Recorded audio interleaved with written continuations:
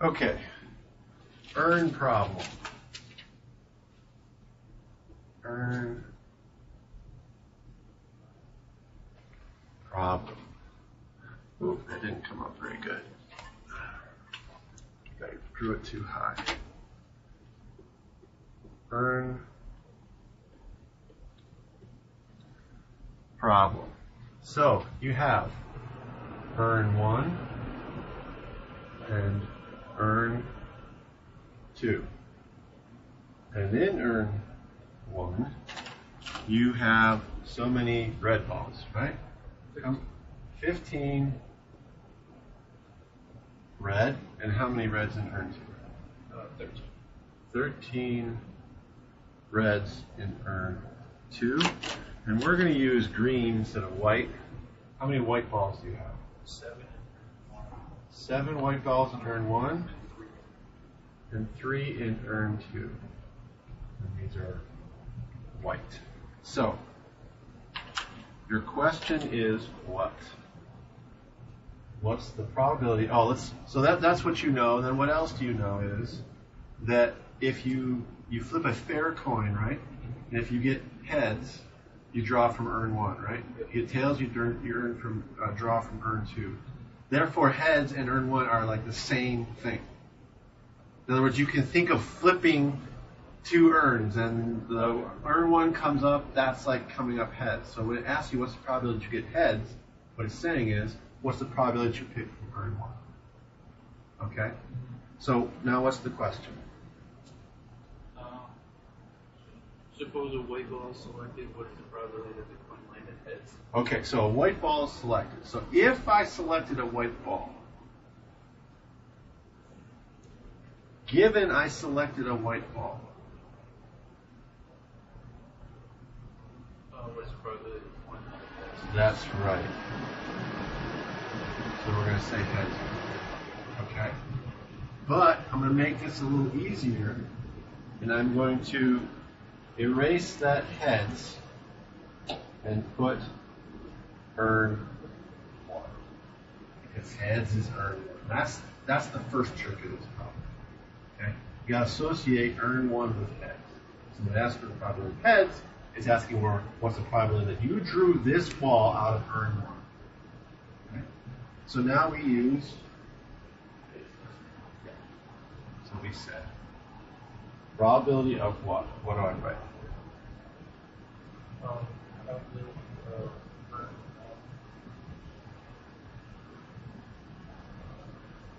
1. Just Yep. Good.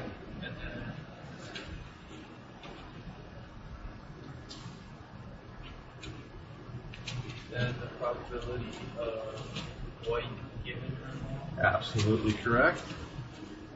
over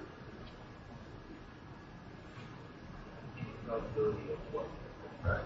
So logically, what we're asking is, I can think of this 2 ways.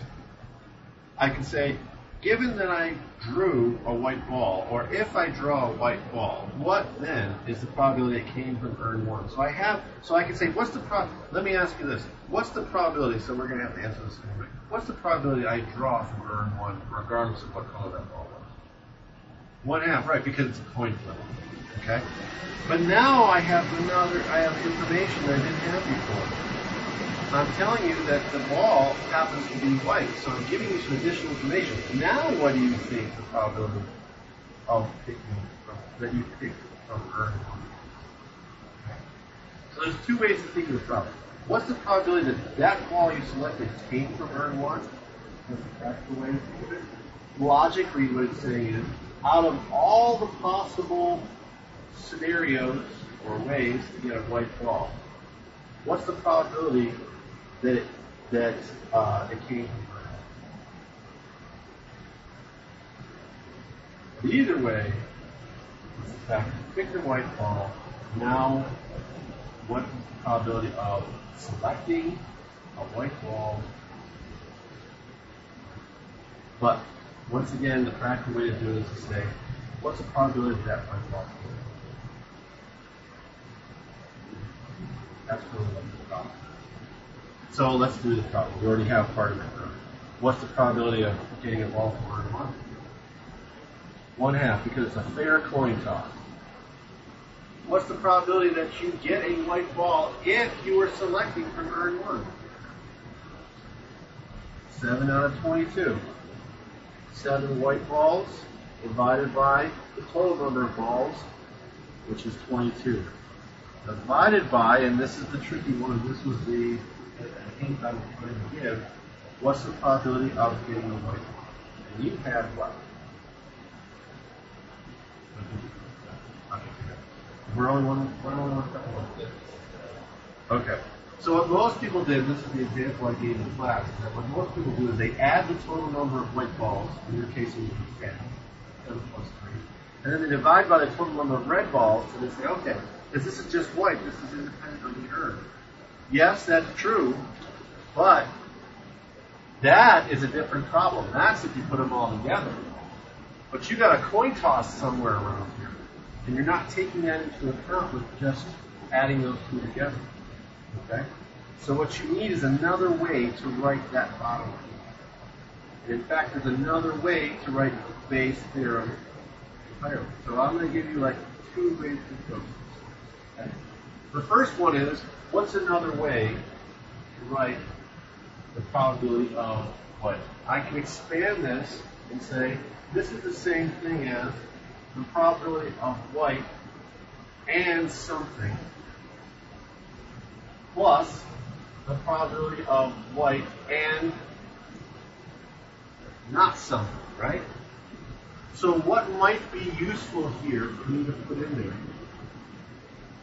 I can have white and red, but that's not going to be totally useful for me because now I'm introducing another thing here. I've got urns, I've got white balls, now I'm going to introduce red balls. Maybe that's not the best way to go. Let's try a different, simpler way and say, well, I got white, and what else am I just dealing with in this problem? Urns. So I'm going to have urn and not urn, or in this case, urn 1 and not urn 1. Of course, not urn 1, it's just simply urn 2, right? So now I'm going to write that down here. So let me write it out theoretically first. This equals the probability of urn 1 times the probability of white given urn 1 divided by the probability of white and urn 1 plus the probability of white and not urn 1. Okay? And now I'm going to kind of come back to this theoretical part again, and I'm going to say I can rewrite this thing here. I can rewrite, instead of having this and, I can rewrite it like this. Using the product rule, I can say this is the probability of urn 1 times the probability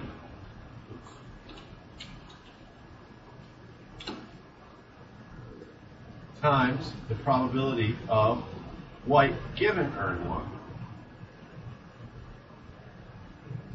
That's this, right? I can write this intersection at using the product rule.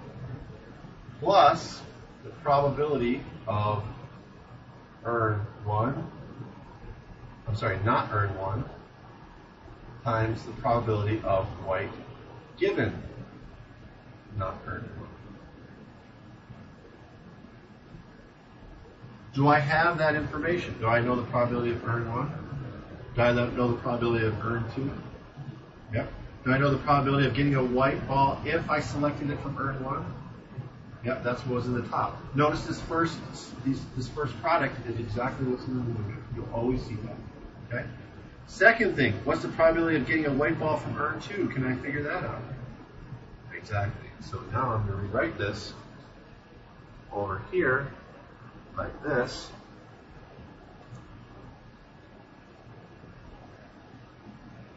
One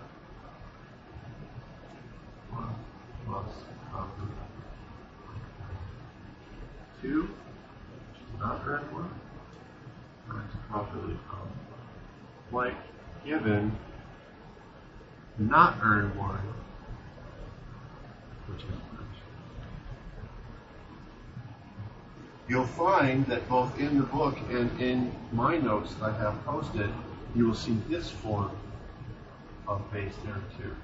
And for me to write it a little bit better here, when I do this to tie in everything, including the notes, I can write this as the sum of probability of urn I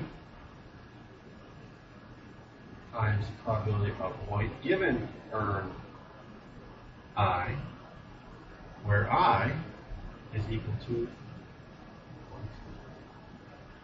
And if you look at your notes, at least in my notes that I've posted, you'll see something that looks just like this in the denominator over here.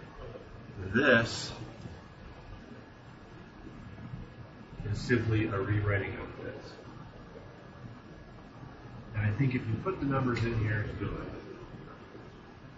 And this is what I meant by, when I said in class, rewriting this probability of alpha.